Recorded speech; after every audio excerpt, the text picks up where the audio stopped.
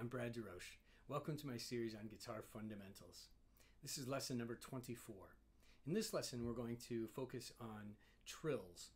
We're going to look at a couple of different ways to play these, both on the string and cross string. And these can be used in a wide variety of applications and in a lot of different styles of music, ranging from Baroque to classical and even modern music. So there are just a few different technical ways to play trills on the instrument. So let's get started with the most basic one and work our way through to the more complex ones. All right, to start with, most people have played trills before, and if you're like me, when you first started out, when you do play a trill, it's typically played, both notes are played on the same string. So let's first define what a trill is. A trill is an ornament that decorates a note that's written in the score. So the note that's written in the score, we'll call that the main note. All right, and then the other note is the ornament or the decorative note. So if we have the note D, for example, written in the score, we'll take this one here on the second string. The note D is the main note. When we do an ornament or a trill, in the Baroque era, for instance, we typically start on the higher note, which would be the next note in the scale. And then we trill downward to the main note. When we end the trill, we always want to end on the main note. So we want to terminate on the main note, the note that's written in the score. All right, there's always exceptions to all of these rules, so don't take any of them as like a hard and fast rule that can never be violated. But for the most part, these are the general trends or the standards that most people used. So if I were to do a trill on the note D, and in order to play it on the same string, I would start with a higher note, which is in the scale would be E. Let's say I'm in the key of C major, for instance. I guess I didn't define that. So if I were to play a D and do a trill on it, it would be E down to D. So what I do is I pluck the first note here with the right hand, and then I do a pull off, hammer on, and pull off again. So I have a total of 4 notes. E, D, E, D. And again, only the first note is plucked. The rest are gotten through slurs.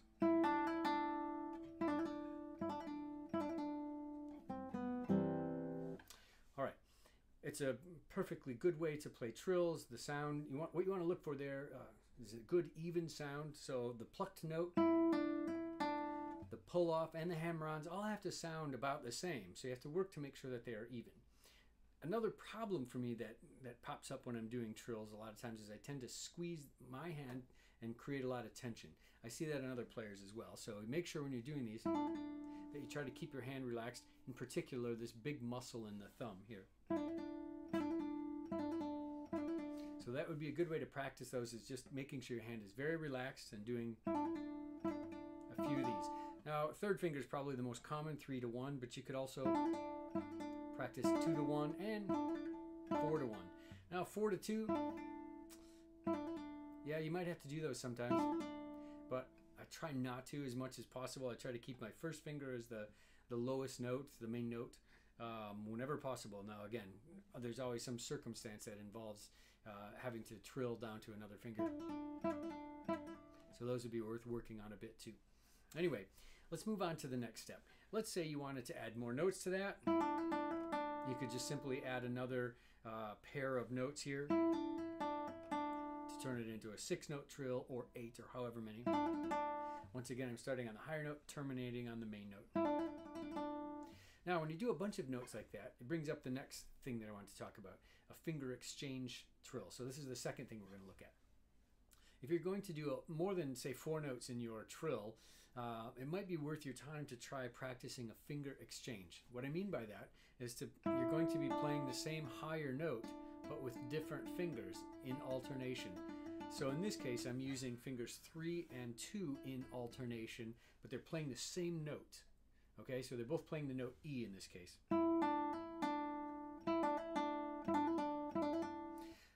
Now, at first, it might seem difficult and you might wonder why you even bother to do it. But if you keep your hand relaxed and you practice it for a little while, you get to the point where you can do that one faster, I would say, in most cases, than you can using the same finger over and over and over. So that can be a really great type of trill to add to your arsenal of guitar techniques.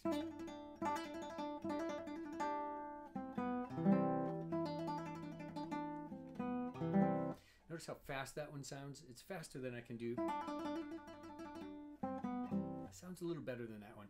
This one gets a little, I don't know, clunky sounding.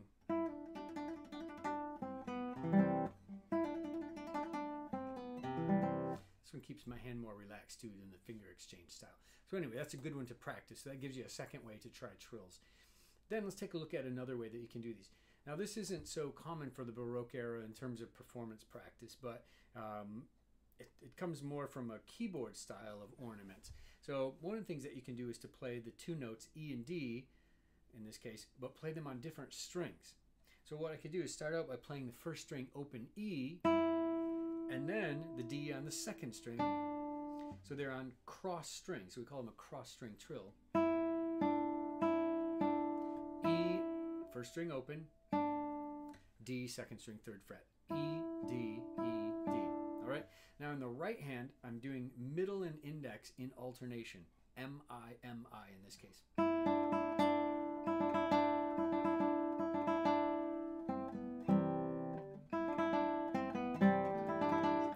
Now why do these?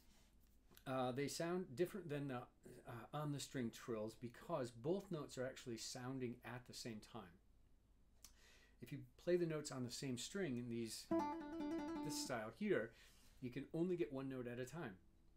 Obviously, you're not going to get two different sounding notes on the same string, right? So this cross string style gives a very different sound, and it's probably closer to a keyboard trill where they would be playing on adjacent keys, for instance. So you're actually hearing both notes ringing together, which provides a really nice dissonance and gives a lot of energy to the sound. And so that's a really good one to practice, this cross string style ornament. And if you simply want to have 6 notes instead of 4, you can just add another MI alternation, or 8 notes, for instance. Okay, so MI is a really good way to do cross string trills. But then there's another fingering that I use. So this is the fourth one. So the third one was the MI cross string trill. The fourth type is to use this fingering that I learned back in the 1990s from David Russell. And it uses non-adjacent pairs of fingers, AI, then MP, AI, MP. So it starts out here. If we're going to do the note E on the first string, open, D on the second string, just like the MI cross string example, but the fingering in the right hand is different. So it starts out with ring finger, then index, AI, that's the first 2 notes, AI.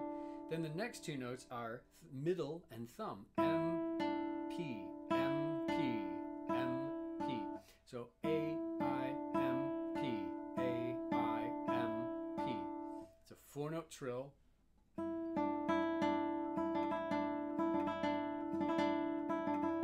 Now when you first start this, it'll be very awkward, so I encourage you to go slow and just iron out the fingering so that you know exactly which finger comes next. It's tricky. When I first started doing these, I felt like I was so uncoordinated. I just couldn't move my hand. And I remember hearing David do these, and it was just extraordinary. And you can hear it if you listen to his recordings or watch some videos or whatever, and a Baroque era piece in particular. You'll hear them, and they're super fast, and they sound really great.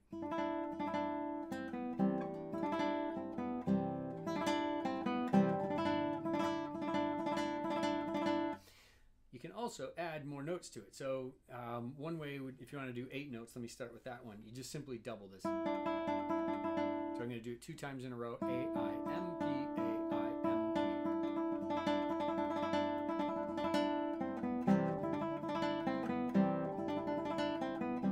Once again, it just depends on how much time you have in the music to play the trill. You may not have enough time to do 8 notes.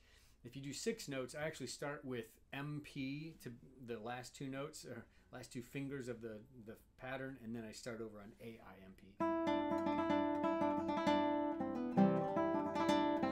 I tend not to do that one too often. It's not as comfortable for me. But anyway, you could add that one as well. All right, so that was our 4th type. It was a cross string trill using A-I-M-P fingering. Now, there's something else that we can do. Here's another thing to add to these fingerings. We'll call this our 5th type of ornament. And that's to add a bass note, which you often have in music, along with the upper note, the main note. So in this case, let's say I have the note B in the bass. along with this note D in the treble, and I want to do an ornament just on the treble note. How would I do that? Well, I use the thumb to play the B, because the upper note starts with the A, I, M, P. So I'm able to play a bass note and start my trill at the same time.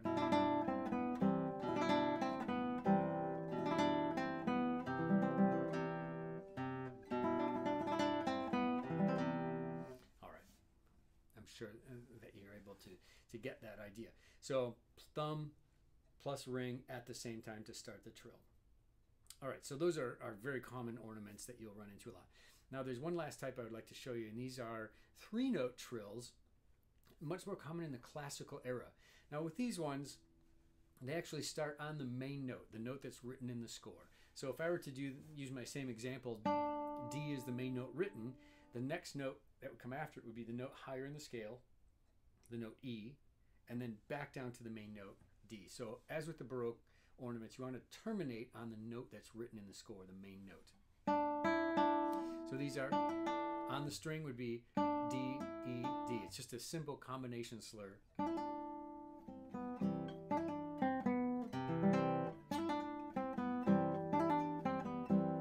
Alright, so those ones could be practiced a little bit. It's just doing a 1-3-1 slur if you get the slurs from the previous lesson, the combination slurs.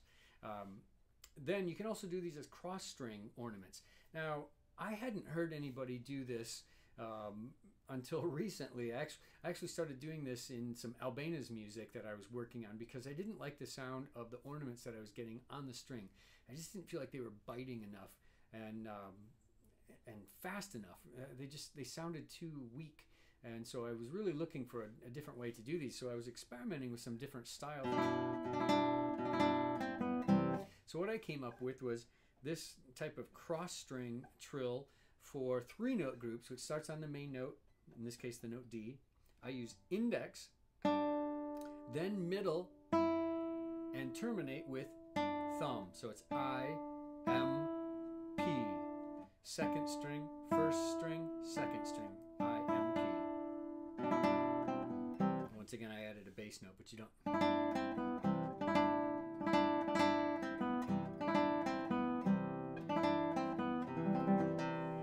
Once again, I found this really helpful in certain types of music, and the particular example where I found it most useful was in the music of Albana's, but it could be found in other composers' music too.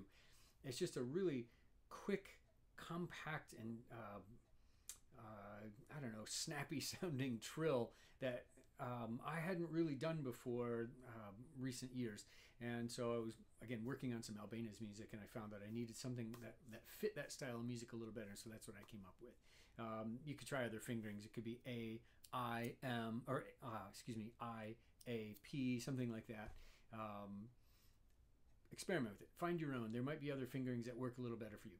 What we're trying to do is to make it sound fairly rapid, fairly even in terms of the meter, and even in terms of sound quality. And I also think it has to have a certain amount of power so that it cuts through in the score, and it's not just some kind of fluttering sound in the background. You could do those too, but those types of ornaments aren't quite as effective for me. I like them to kind of stand out. When you're going to do an ornament, might as well make it sound out. All right, hope this helps you some. These are good things to practice just on a daily basis. Use them as part of a warm-up, perhaps. Anyway, I hope to see you again in the next lesson, and practice well. We'll see you again soon. Cheers.